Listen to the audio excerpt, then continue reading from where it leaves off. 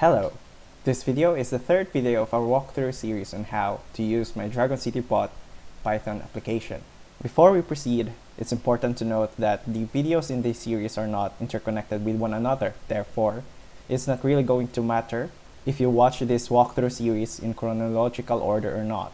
Also, a discretion that this bot is not a cheating program or a hacking program because it does not alter the game variables directly. This bot only relies on computer vision to perform its program tasks, mimicking how a human would perform the same tasks over and over again, especially in this particular game. In other words, it's just an automation program, therefore, it's within fair use. With that being said, we will now be taking a look on the watch, skip 6H ads, and the Dragon Rescue auto combat features of this bot. If you're new to this series and wondering how to install this bot into your own system, you can head over to my GitHub page. The link is in the description down below. Be sure to follow the README instructions on the step-by-step guide on installing this program into your own machine. And after a successful installation of this program into your own machine, we can now open it and run it by double-clicking the main.py directly from the folder, or in my case, I will just be running it inside my Visual Studio Code by going over to the main.py and click Run, Start Debugging, and click the Python file or to debug it using the Python debugger. Once running, a pop-up window will appear. It's going to display the instructions we need to follow in order for this bot to work as intended. So now, let's follow the instruction and open our Dragon City desktop application. After opening, we can now confirm it by pressing yes from the prompt, and it's going to give us the list of the tasks that this bot was programmed to do from this drop-down list. Again, for this video, I'll just be showcasing the skip 6H ads and the Dragon Rescue auto combat feature of this bot. Before anything else, I've closed every unnecessary pop-up windows first to ensure a smoother demonstration of our bot. And so now, let's choose the skip 6H ads option and let's read the instruction together by pressing OK, and the pop-up is going to show up, and the instruction is here, which says locate hatchery, breeding, and buildings and make sure it's in maximize window mode. So hatchery or breeding, like breeding mountain, breeding ultra breeding 2, or the sanctuary will work, but in my case I'll be choosing the hatchery. Buildings also that has countdowns like huge food farm can also benefit from this as long as they have this skip 6H ads button, unlike in my training center, which it doesn't have, right? So also it's important to note that it will only work when you have this button popping up somewhere in your game, and most notably it's going to be in your hatchery if you have dragons that are currently, or if you have eggs currently on hatching process. So yeah, that's the important thing. Otherwise, you won't see this button. So now I'm gonna use it to hatch my Kratos dragon. You can see there is still 24 hours left, and since we will be skipping 6 hours every time we watch ads, so I think there will be 3 cycles that this bot is going to get through this process, and it's gonna switch for another thing. I'm just gonna speed everything up for you, so let's do it. So skip, hit yes, and there you go.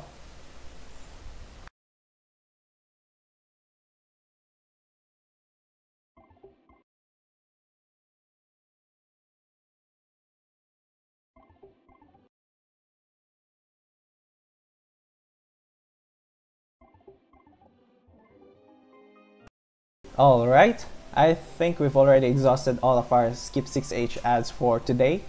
And you can see that because there's no more of the play button that is popping up on my hatchery right now. And it's nothing to be worried about, it's gonna be back for tomorrow. And unfortunately for this bot feature, it's going to continue indefinitely. So there's only one way that we can stop it from execution or to go back to its main menu, and that is by stopping the program and running it back again from our Visual Studio. So now, moving on to the next one, we will be choosing the Dragon Rescue Auto Combat option, and let's press OK, and let's read the instruction together. Now it's saying open the Dragon Rescue and make sure it's in maximize window mode. So our Dragon Rescue is obviously right here at the bottom of our screen, or bottom left portion of our screen. So let's press that, and now we got our Dragon Rescue open. So from here, we're going to ensure that it's a front test program currently running and not blocked by any other program. So the same as the instruction from before. And by the way, to run this one, we gotta choose which dragon are we going to rescue first. And in this video, I'll just be choosing a common dragon because I can accomplish it in just a one run. So let's choose a common dragon here, something that I wasn't able to obtain yet or not owned, and it's going to be a juggler dragon, and let's rescue it right now. And now we are in our missing dragon rescue, and let's go back to our prompt, and we're going to confirm it by pressing yes. It's going to prompt us to choose which nth team will fight first. This will pick the team away from the strongest. So the way it works is, I'll just be demonstrating it to you. In this case, I think I can finish this dragon rescue in just one sitting. I'll be picking a larger number, which is 22, and 22 is what I believe is enough to finish this entire run in just one sitting. So I'm just gonna select that and hit OK, and it's gonna directly go into it. It's gonna pick the 22nd team away from the strongest, and you can see it by here by pressing the back button or the left button, and we are at the 22nd team away from the strongest, and it's gonna fight directly. So I think at this point I'll just be showing you chunks of this bot cycle or this run, because it's going to be very long, and I don't think speeding the entire thing up is gonna be really helpful. So yeah, let's see some of the doings of the bot right now. And by the way, to inform you, I wasn't holding anything. Everything is done by the bot itself. All right.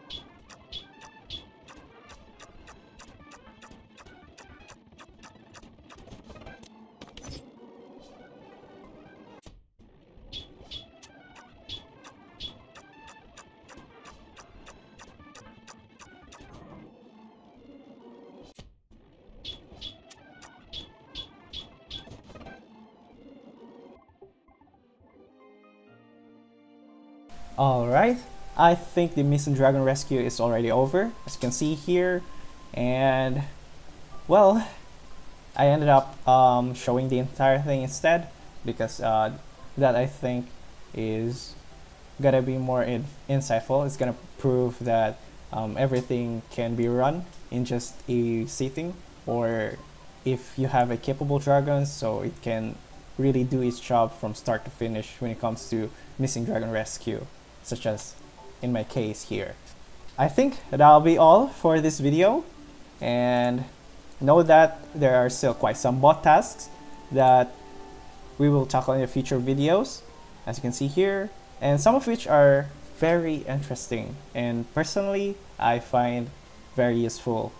If you don't want to miss that, subscribe to my channel and click the notification bell. If you find this video in any way useful, leave a like, and if you have some questions, clarifications, and suggestions for this project, leave them down below and I'll be sure to check them out. Thank you very much.